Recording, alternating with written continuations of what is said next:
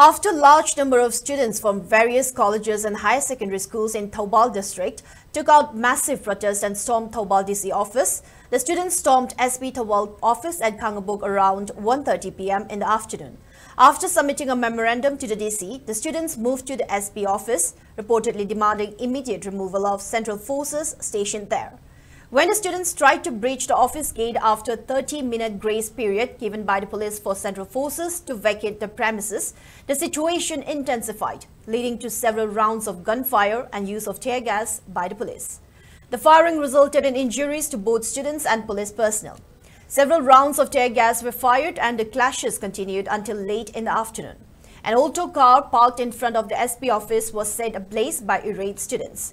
As more people from nearby areas, including Arongthong and Kangabuk Bazaar, joined the protest, the situation worsened.